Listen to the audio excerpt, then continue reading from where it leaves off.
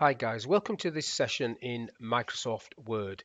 In this module, I want to show you how you can send a document into PowerPoint and create slides based on heading styles in Word. So on the screen, I've got a document with several pages which has got heading styles. As you can see there, this is heading style 1 and this one is heading style 2. Now the way it works is this. Anywhere PowerPoint sees a heading style 1 in a document that's sent to it, it will create a slide. Where it sees heading style 2, that will be a bullet on a slide. Heading 3 would be a sub-bullet and so on and so on. So this document, if I just go to the View tab and activate the navigation pane, you can see the structure there. That is what it's going to create in PowerPoint when I do this.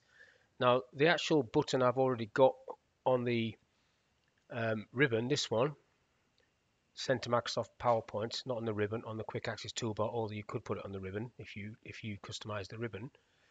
What I'm going to do is just show you how to get this.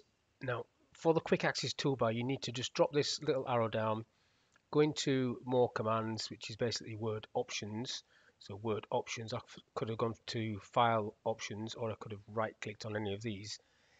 Now what you've got at the top there, so I'm on the right thing, quick access toolbar. At the top, popular commands, I need to change that to all commands, and then you need to basically find it in this list.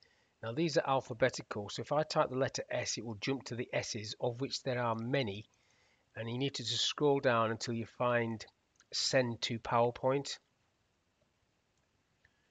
So it's quite a long way down.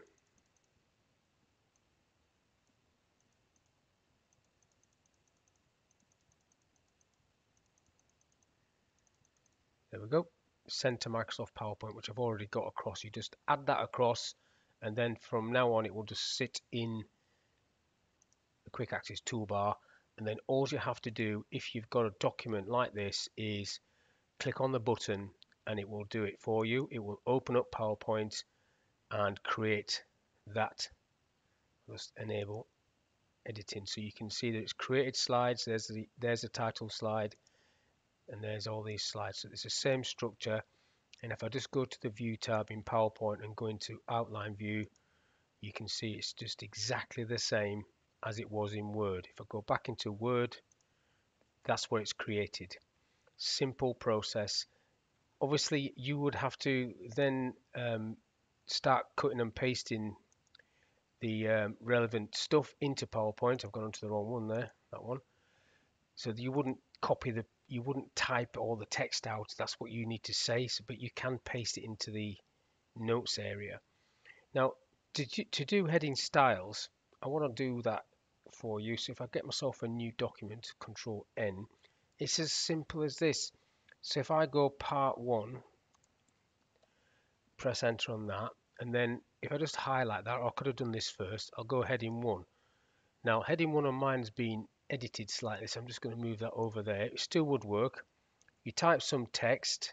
So text is not what you want to come in to the PowerPoint, but it is what you want to appear in your document. So pretend that's text.